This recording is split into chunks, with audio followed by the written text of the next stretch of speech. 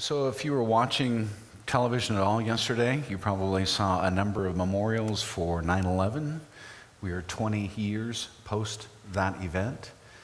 It probably changed the landscape of the United States of America in terms of the way that we responded to circumstances in different ways. And it just seems to me that of the stories that I heard, there were fewer stories about the courage of people. I mean, we hear about the courageous men and women, fire department, police department, the people that were on the planes, all those kinds of things. But for some reason in today's society, courage seems to be a little waning. So I thought that I would deliver hopefully a message of encouragement to you about taking courage, because I think we all can. And the text of the message is taken from Matthew chapter 10, verses 26 through 31. I've been kind of camping on the Beatitudes of late. I appreciate Steve and the message that you delivered last Sunday. Thank you very much for doing that. I think the church really benefited from you doing so. Matthew chapter 10, verses 26 through 31. But don't be afraid of those who threaten you, for the time is coming when everything that is covered will be revealed, and all that is secret will be made known to all. What I tell you now in the darkness, shout abroad when the daybreak comes. What I whisper in your ear, shout from the housetops for all to hear. Don't be afraid of those who want to kill your body. They can't touch your soul. Fear only God, who can destroy both soul and body in hell. Well, what is the price of 2 sparrows? A copper coin? But not a single sparrow can fall to the ground without your Father knowing it. And the very hairs on your head are all numbered. So don't be afraid. You are more valuable to God than a whole flock of sparrows. The person I'm about to introduce to you was a professional thief. His name struck fear in the hearts of men and women alike. He terrorized the Wells Fargo stage line for 13 years. He'd roar in like a tornado out of the Sierra Nevada hillsides, and in journals from San Francisco to New York, his name became synonymous with the dangers of, at the time, the great frontier. During his reign of terror between 1875 and 1883, he is credited with stealing the breath and bags away from 28 different stagecoach crews. And he did it all without firing a single shot. His weapon was his reputation. His ammunition was intimidation. He had a flour sack that had holes cut out for his eyes, which would hide his face. No victim ever saw him. No artist ever sketched his features. No sheriff could ever track his trail. He never fired a shot, and he never took a hostage. He didn't have to, because his presence was enough to paralyze. His name was Black Bart. He was a hooded bandit with a deadly weapon. And he reminds me of another thief. We've never seen this thief's face either. And we couldn't describe his voice or sketch his profile, just like Black Bart. But when he's near, we know it immediately. Because if you've ever been in a hospital, you've felt that leathery brush of his hand against your own. If you've ever sensed someone was following you, you've felt his cold breath breathing down your neck. And if you've ever awakened late at night, maybe in a strange room, it was his husky whisper that stole your sleep that evening. You know him. It was this thief who left your palms sweaty as you went in maybe for that job interview. It was this con man who convinced you to swap your integrity for popularity. And it was this scoundrel who whispered in your ear as you left the cemetery, you know, you might be next. He's the Black Bart of the soul. The thing is, he doesn't want your money. He doesn't want your diamonds. He doesn't even want your car. He wants something that is a whole lot more precious. He wants your peace of mind. He wants your joy. And his name is called fear. His job is to take your courage and leave you a timid, trembling wreck. And his modus operandi is to manipulate you with mysterious things and taunt you with the unknown, fear of death, fear of failure, fear of God, fear of tomorrow, fear of COVID. His arsenal is enormous. And his goal is to create cowardly, joyless souls. That's his goal. He doesn't want you to take that trip up the mountain. He figures that if he can rattle you just enough, you'll take your eyes off that peak that you're striving to achieve and settle for a dull existence somewhere out in the prairie. A legend from India, the country, describes a mouse who was terrified of cats until a magician agreed to transform the mouse into a cat. That resolved his fear until he met a dog. And the mouse turned cat, turned dog, or asked the magician to change him into a dog. So the magician changed him into a dog, and that was fine until the dog met a tiger. So he went back to the magician, and now the mouse turned cat turned dog was content until he met that tiger. So once again, the magician changed him into what he feared. But when the tiger came, complaining that he'd met a hunter, the magician refused to help him. The magician said, "I'm going to make you into a mouse again, because you may have the body of a tiger, but you still have the heart of a mouse." Does that sound at all familiar to you? I mean, how many people do you know who've built this really formidable exterior only to tremble inside with fear? I mean, we tackle our anxieties by taking on the appearance of a tiger. We face our fears with force. Maybe it's military power, maybe it's security systems, maybe it's defense strategies. And they all reflect this conviction that muscle creates security. Or if we don't use force, we try other methods. So we stockpile wealth. We seek security in stuff. We cultivate fame and pursue popularity.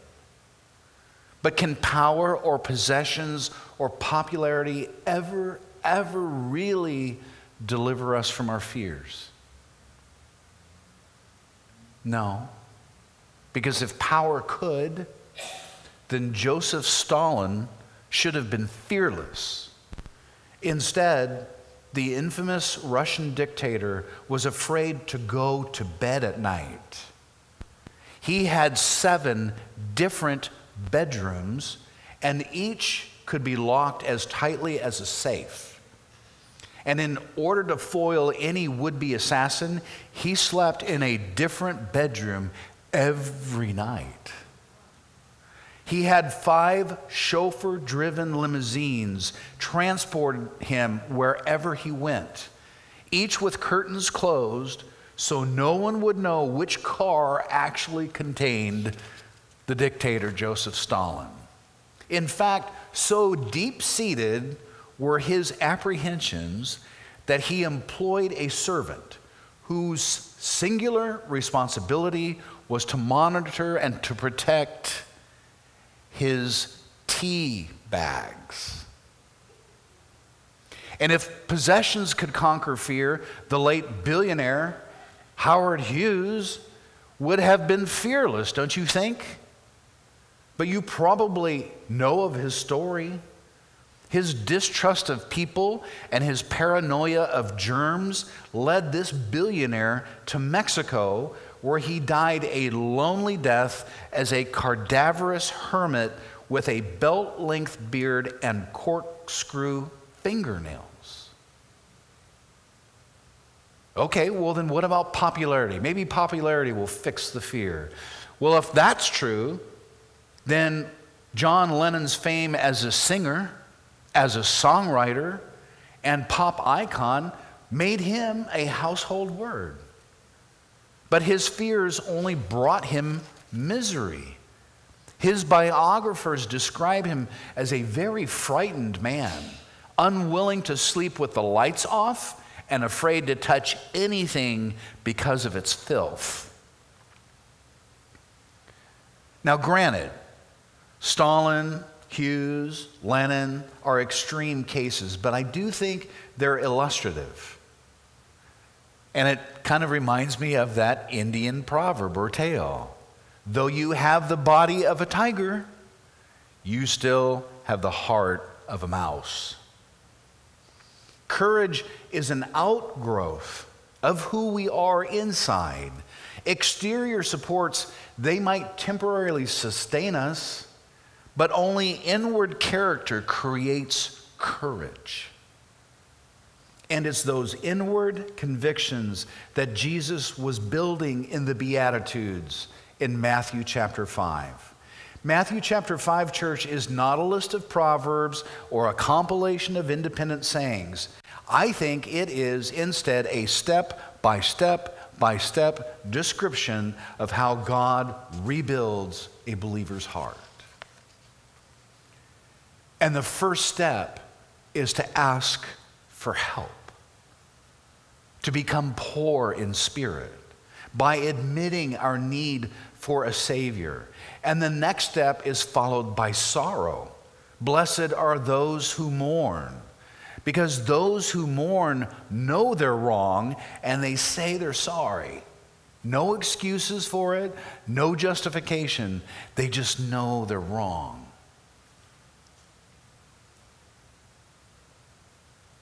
And then the sorrow sometimes leads to tears. And the first two steps, church, are an admission of inadequacy and repentance from pride. The next step is one of renewal. Blessed are those who are meek.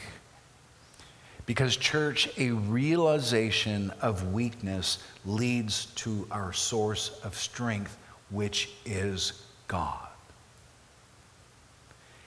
And renewal comes when we become meek, when we give our lives to God so that we can be His tool, His instrument in this creation that He has made.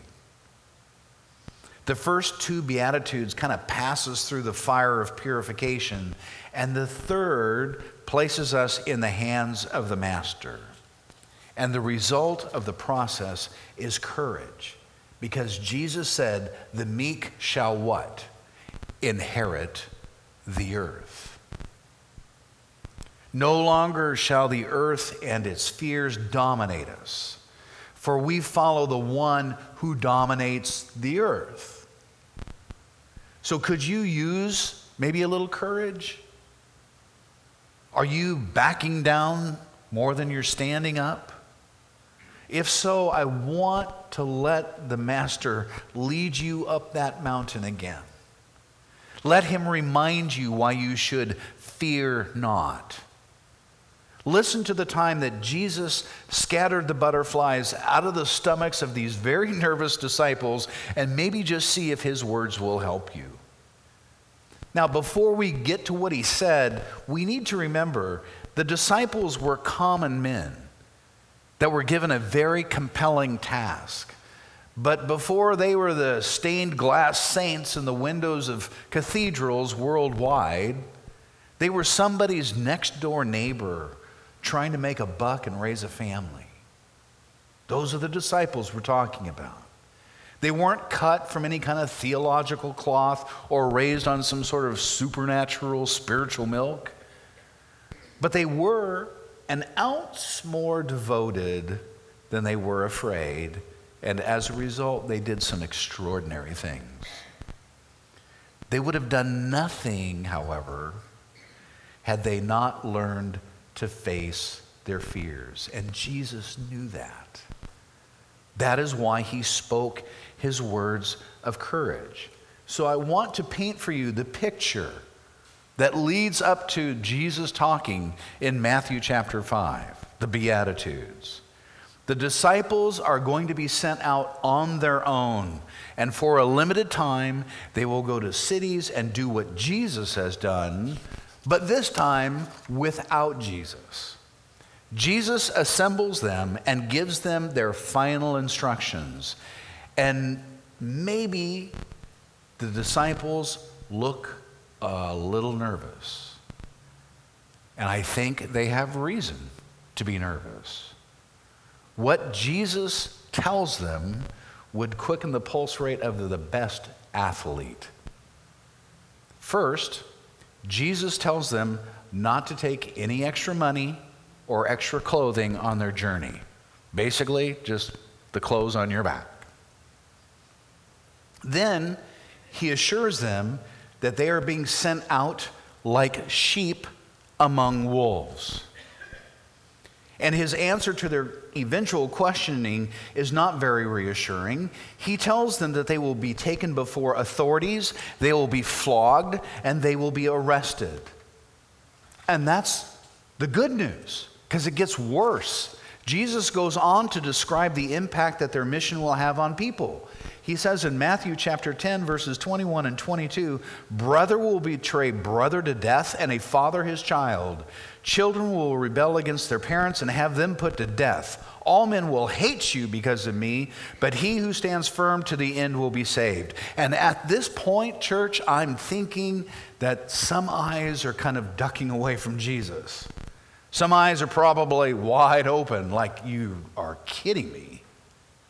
Someone maybe swallows, maybe some feet are shifting, a brow is wiped, and though no one says it, I think you kind of get the impression that maybe one of them is thinking, is it too late to get out of this? And that is now the setting for Jesus' paragraph on courage. 3 times in 5 verses, Matthew chapter 10, verses 26 through 31, he says, do not be afraid. And I want you to go home today and read the words and see his call and his cause calling you to have courage. See the reason you should sleep well tonight. In Matthew chapter 10, verse 26, he says, so do not be afraid of them. There is nothing concealed that will not be disclosed, or hidden that will not be made known. Now, on the surface, those words would seem like a reason for panic rather than a source of peace. I mean, who of us would like to have our secret thoughts made public? Who would want our own private sins published? Who would get excited over the idea that every wrong deed that we've ever done will be announced to everyone? You're right, no one would be excited. But we're told over and over that such a thing will happen. Hebrews chapter 4, verse 13, nothing in all creation is hidden from God. Everything is naked and exposed before his eyes, and he is the one to whom we are accountable. Daniel chapter 2, verse 22, he reveals deep and hidden things. He knows what lies in darkness, though he is surrounded by light. Matthew chapter 12, verse 36, but I tell you this, you must give an account on judgment day for every idle word you speak.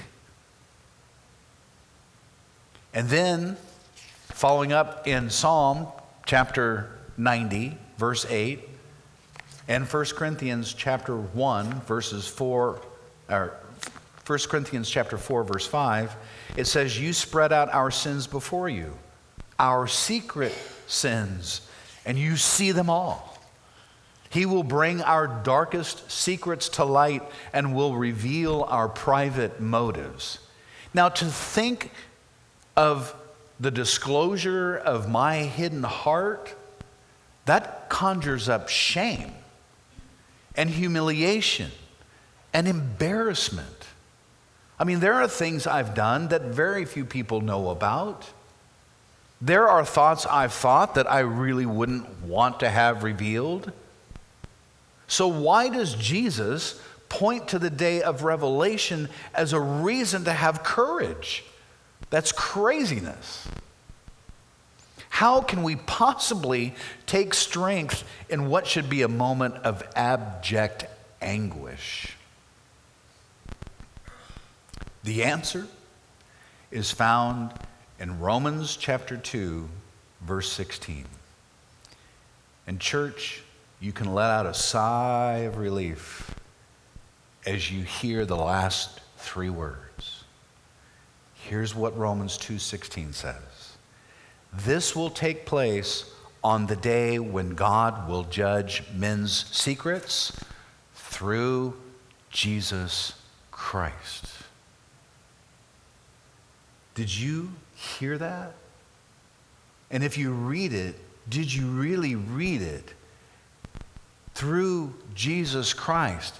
In other words, Jesus is the screen through which God looks when he judges our sins. Now, another chorus of verses share the same thing, and listen to their promise. In Romans chapter 8, verse 1, and Romans chapter 3, verse 26, it says, therefore, there is now no condemnation for those who are in Christ Jesus. Paul continues, God justifies those who have faith in Jesus. In Acts chapter 13, verse 39, through him everyone who believes is justified from everything. Hebrews chapter 8, verse 12, for I will forgive their wickedness and will remember their sins no more. Colossians chapter 3, verse 3, for you died and your life is now hidden with Christ in God. Church, here's what I'm trying to say. If you are in Jesus Christ, these promises are not only a source of joy, but they are the foundation for true courage. You are guaranteed that your sins will be filtered through, hidden in, and screened out by the sacrifice of our Lord and Savior, Jesus Christ. In other words, when God looks at you, he doesn't see your mess. He sees the one who hides it, Jesus. That means that failure is no longer a concern of yours, because your victory is absolutely certain and secure. So how could you not be courageous? I want you to just maybe picture it this way. Imagine that you're an ice skater in an Olympic competition and you are in first place, and there is one more round for you to skate competitively. And if you perform well, you know, the gold medal will be yours. But man, you're nervous. You're anxious. You're frightened. And then just minutes, maybe even just moments before your performance, your coach rushes up to you with this thrilling news. Hey, you've already won. The judges tabulated the scores, and the person in second place cannot catch you. You're too far ahead. Now, if you heard that news, how would you feel? Well, I'd feel pretty exhilarated, I think. I'd feel pretty happy. And how would you skate? Would you go out there and skate timidly? Would you go out there and skate afraid? Would you be cautious? No. You'd skate your heart out, right? You would skate courageously and confidently. You'd do your best because why? The prize is already yours. You have nothing to fear. You'd skate like a champion because you know what? That's what you are. You'd hear the applause of victory, and hence these words from Hebrews. Hebrews chapter 10, verses 19, and then skipping to verse 22.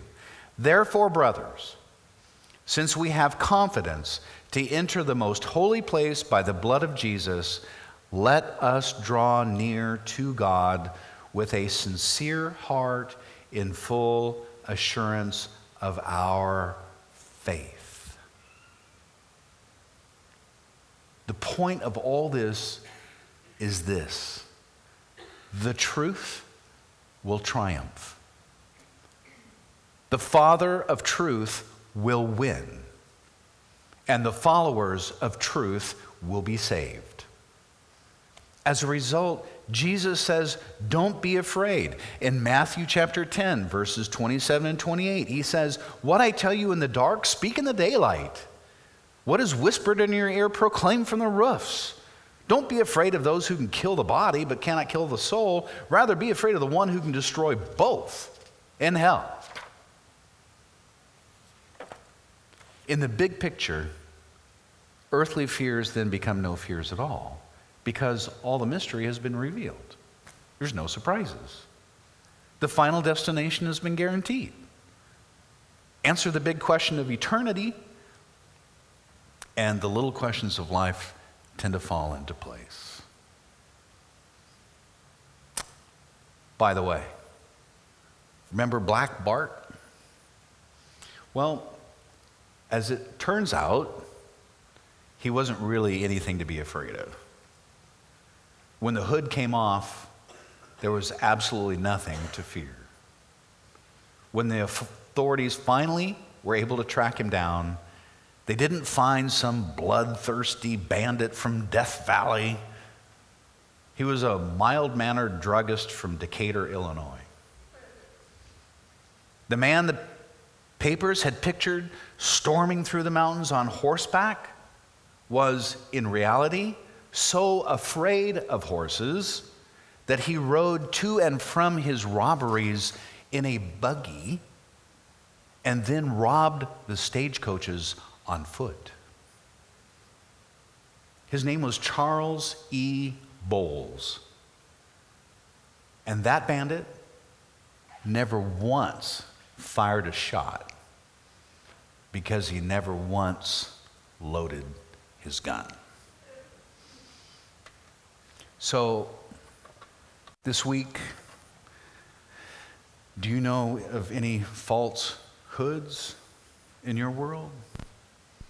Fears that you see that make you frightened, that you think you cannot recover from, think you cannot challenge? Any falsehoods like the hood that Black Bart wore? Do you know of any of those? If so, take heart and take courage, because the victory has been promised to you and it's assured. There's nothing that can separate you from God. Nothing. And so we can take courage in a world that seems to be lacking a little bit in courage these days. Not courage in and of ourselves, but courage of whose we are and the promises that have been made to us. So this week, kind of a post 9/11 discussion, maybe at the office if you still are going into work, but maybe with friends or relatives, spouses, children. Give them this message of hope. Tell them that they can be courageous when so many are not, because you've been promised a life with God forever.